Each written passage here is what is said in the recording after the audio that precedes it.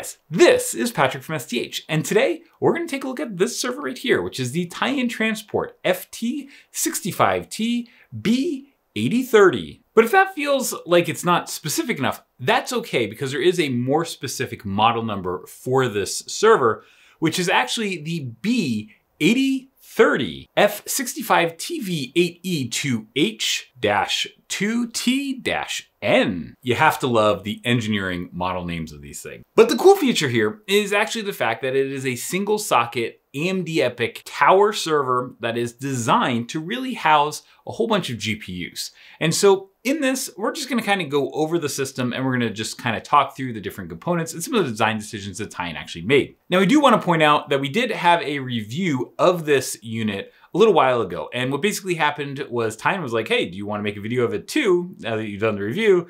And I was like, yeah, I guess that's more content. So they let us keep this server. It'll go back after this, but we're going to mark it as sponsored since they did send the server. So we're just going to go do that just so you know what's going on here. We will link the full main site article in the description of this video so you can go check that out. But I figured what we do today is we would just kind of go through the server and go look at all the different components and all the kind of cool things in it. And so let's get to that, and let's start with the outside of the system for our external hardware overview. Now, the front of the server actually has a bunch of storage, and it also has, you know, the main LEDs, buttons, and USB. And so let's kind of get into that real quick. Now, at the top of the server, what you're going to see is that we have both two USB Type A or USB 3 Type A ports, as well as your status LEDs and power buttons and all that kind of stuff. Something that is a little bit fun in this server, just because we don't see that many servers with these anymore, is that we actually do have an optical disk drive bay. The other thing you're going to see is that we actually have a little drive, what looks like basically an 8-bay 2.5-inch drive bay system that doesn't have the backplane. It's not connected with cables, and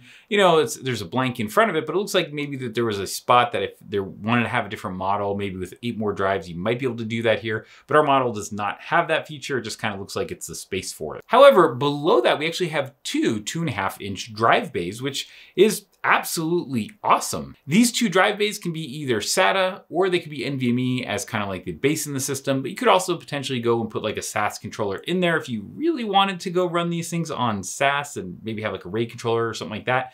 But most likely, I think that folks are either going to use this as 2.5-inch U.2 NVMe storage, or they're going to go use it as SATA storage, right? Something that is cool is also just the fact that you do get toolless hot swap carriers in these, so that is nice. And that also is a feature that will translate to the next set of drives. And that really kind of gets you to the next set of drives, which you get a total of 8 3.5-inch drive bays. Now, these 8 3.5-inch drive bays are actually SATA based. You could have a SAS controller and do RAID in them, of course, if you wanted to, but I think a lot of people are just going to use SATA with this. These drive trays also are toolless, which makes them easy to go and swap in and out drives, so you can kind of see that here. So overall, we get a total of two 2.5-inch drives, and we could put NVMe in there if we want, and then we also get 8 3.5-inch drives on the front of the chassis. That's basically what we have here. Now let's get to the rear of the chassis to keep checking the system out. Okay, now on the rear of the chassis, we have a bunch of different features, and we're gonna talk about a couple of them.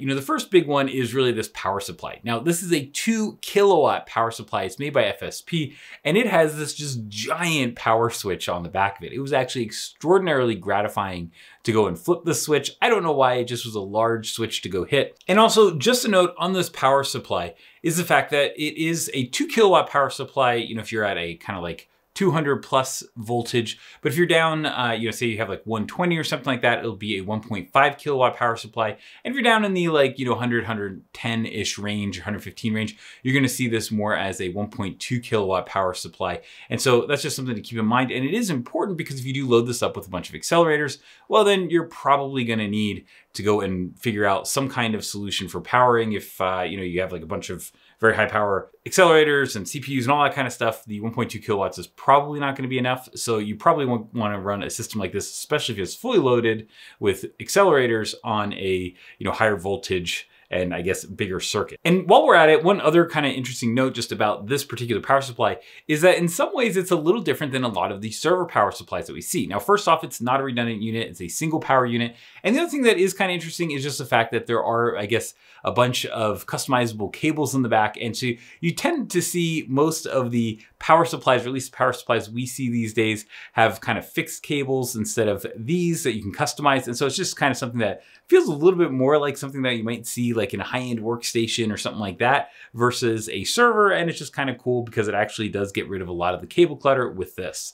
All the cables that we don't have in here are actually in the box right now, so we're not showing them, but that just kind of gives you some idea. Other big features on the rear of the system is that we're gonna see that we have a out-of-band management port and 2 USB 3 ports. We're also gonna have a VGA port, a serial console port, and that's basically all of your standard kind of I/O. We're also gonna have 2 1 gigabit Ethernet ports, which I guess is just kind of normal that you would have something like that, but you can see that we actually have a total of 4 Ethernet ports, and we also have 2 10G base T ports, which are based on an Intel X550-AT2 chip. So the server has both 10G base T as well as 1 gigabit Ethernet options already built in. Something that is a little bit different about this solution versus some of the kind of like high-end workstations that you see with 10G base T is that this is a X550, so that is kind of one of Intel's, I guess, higher end data center. So it is a true server 10G base T adapter, whereas sometimes you see some vendors that are putting things on like more like workstation-y or consumerish type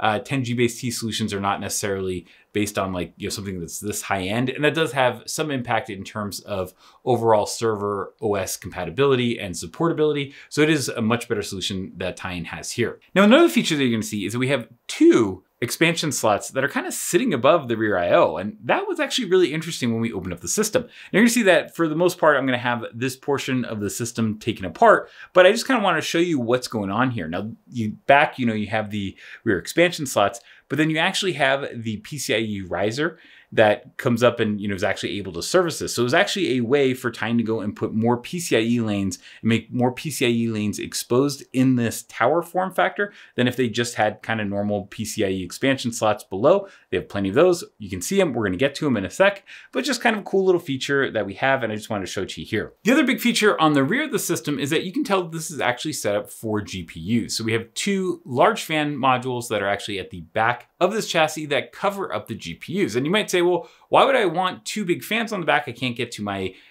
display ports or whatever it is, but this is really designed for compute accelerators, right? So these could be something like the NVIDIA A100, and they could also be something like FPGAs or what have you. And so you don't necessarily have a need for those kind of display ports on those kind of accelerators. Instead, what you actually need is more airflow because you have passive heat sinks, and that's really what these provide. Of course, these fans are removable if you want to go do that, but since when we tested the system originally for the original main site article, we did actually have the NVIDIA A100s in here, so we did leave these fans to be able to cool those because they're extraordinarily expensive and I didn't want them to break. Okay, so let's get into the system and just kind of talk through a couple of the cool things that we have here. Now, we've already kind of talked about the storage. You can see we have the storage backplanes here. The next feature though is really the fans. This system, even though it's a giant system, has 3 fans in its primary partition, which is actually kind of cool. I mean, a lot of 4U servers that we get, we see a lot, just tons of fans. And these are definitely, not in the tons of fans category. It's not like 6 fans or something like that. It's only 3. And while these fans are not on hot swap carriers, what you can see is that Tyan actually did something here that's really interesting. They put a total of 4 rubber grommets on all of these fans, and then they basically have a little mounting system. So that way these fans can mount in the chassis, have some vibration, I guess, isolation, but then also be fairly easy to swap out if you needed to. You're probably still gonna take the system down to do it. They're not really hot swappable, and you probably would get some weird thermals if one of them failed. But at the same time, you definitely could do this fairly quickly if that was a service item that you needed to do. Still, fans these days are super reliable, so you're probably never gonna run into that issue. Now, the major feature, of course, of the system is the motherboard. And this motherboard is actually a Tyan S8030 motherboard, which you might remember from the long model name. And what you're actually gonna see on this motherboard, which is really important for servers these days, is the fact that this is kind of more of like an ATX style motherboard rather than what we're seeing on a lot of the higher end servers from Tyan and other vendors. On some of the high end servers, especially when you have a dual socket server, what you see is a proprietary motherboard form factor. And the reason for that is just the fact that these CPUs and memory slots that they can have, I mean, they just take up so much space that you basically need the entire width of a 19-inch chassis to be able to go and put all of those DIMMs and CPUs and all that kind of stuff just all the way across. But while those proprietary motherboards may work in the kind of like really high volume data center server market, they're not necessarily tailored to things like pedestal servers that might be a little bit lower volume and you may want to customize a little bit more. And so that's kind of why this is actually interesting, that it is taking something that's a more kind of like, we call them like channel focused motherboard, but just kind of a more standard form factor motherboard. The big feature, of course, is the fact that we have a single AMD EPYC CPU. Now, this is a PCIe Gen 4 platform, so you're most likely going to have either a EPYC 7003 Milan series CPU or an EPYC 7002 series Rome CPU. It kind of depends on, you know, what kind of core count you can get, and also just frankly what kind of chip you can get. Let's call the chip shortage what it is these days. But there are market segments that AMD is actually still using the EPYC 7002 series, especially at the low end, to go in service. And so that's just something to keep in mind when you look at the server, that those are probably the two options that you would look at here. Now, the CPU actually has a total of 8 DDR4 DIMM slots. Now, you can use DDR4 3200, you can use RDIMMs, and you can, you know, use up to like 256 gig DIMMs in here, which gives you a total of 2 terabytes of memory capacity. I don't necessarily know if everybody's going to use that capacity, but it is nice to know that you could do it. Now, one of the really cool things that you actually get in a system like this is just the fact that with the AMD EPYC 7002 or EPYC 7003 series, you actually get a total of 128 PCIe Gen 4 lanes with a single CPU. And well, Tyan is definitely taking advantage of that here, because what you can see is that we have an absolute ton of slots in the system. Not only do we have that slot that was on that riser that we just showed a little while ago, but we also have this kind of main block of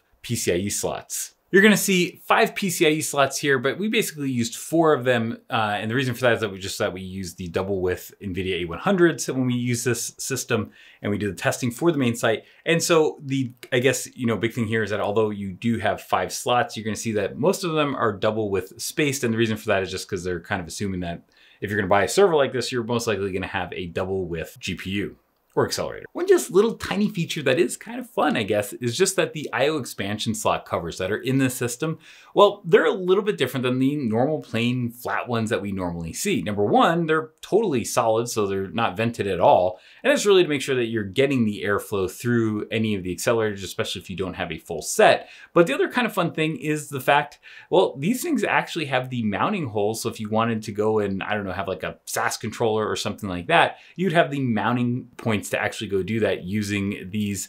And it's just kind of something that, you know, you look at and you're like, oh, that's a little bit different, but it's kind of fun. Now, between 2 of these sets of PCIe slots or PCIe by 16 slots, you're going to see that we also get 2 M.2 slots. So if you want to go put some storage in there, like let's say you want to use that for boot devices, I guess you could do that as well. And just going to say that that's another option that you have, although, you know, you have the 2.5-inch base. Now, what you're going to see on the leading edge of this motherboard is the fact that we get a ton of cables. And well, there's a pretty good reason for that. The first thing is that, you know, we need connectivity. And like, let's take the front, for example, we need connectivity, for example, for the 8 3.5-inch bays. We also need to have 2 SATA connections. So those are actually 7-pin SATA connections for the 2.5-inch bays. But then we also need NVMe connectivity. So we need 8 lanes of PCIe to be able to go to the front for that. We also need another set of lanes to go to the PCIe riser. And so, you know, that's really coming off the front of the system. And something that is nice that Tyan did is that they made these connectors mostly horizontal to the motherboard plane.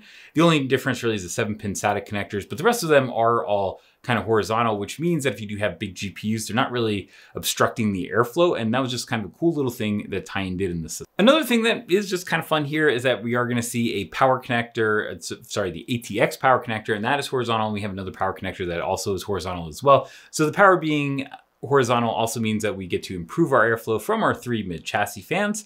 And that's just kind of something, again, that Tyan is keeping that design language all the way through this motherboard. Okay, so let's get to management. This system uses the ASPEED AST2500 baseboard management controller, and Tyan has its version of MegaRack SPX that it puts on this server. And so, you know, you have your web interface, you have some Redfish capabilities, and then also things like, you know, if you, just a really common feature that a lot of people use is the fact that if you want like an HTML5 IKVM solution, you have that here with remote media. The other nice thing though is just the fact that on these Tyan servers, you can actually get that feature, but you don't necessarily need to pay an extra license cost like you do if you have like something like a Dell iDRAC or an HPE iLO, something like that. You usually have to go pay for that IKVM functionality, but you don't necessarily need to do that here. The other thing you can do is that you can do all of your firmware updates, whether that's BIOS or the BMC firmware, directly from the interface.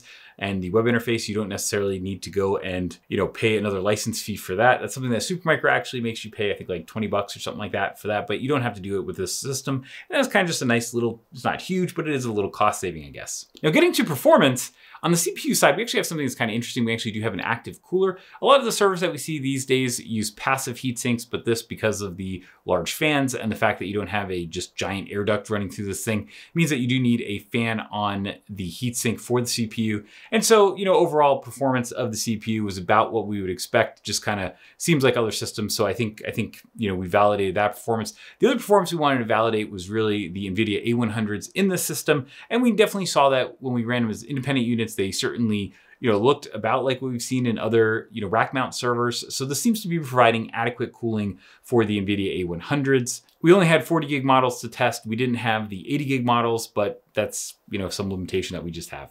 One other nice thing about the system is that you can use things like bridges between the PCIe cards. So something, even though we do have PCIe Gen 4 here, you don't necessarily get the maximum card-to-card bandwidth just using PCIe Gen 4 and going all the way through the EPYC CPU to go from GPU to GPU or accelerator to accelerator. Now, what is nice is because of this is double width spacing on PCIe slots between the 4, you can actually go and put GPUs, say here, with things like the NVLink bridges. Also, the AMD MI100s, now they may have a new solution at some point in the future, but with the MI100s, you do actually have a bridge that can go kind of bridge it among 4 GPUs, and that is something that you might see in a system like this, and it's just kind of made for that. It is nice that they're all in one plane. Something that when you see 2U servers that have 4 GPUs, sometimes you can get a bridge that goes between the 2 GPUs on either side, but you don't necessarily get to be able to go and connect all 4, and so this can actually do that, which is kind of an interesting functionality, really. So in terms of noise, this server is definitely not quiet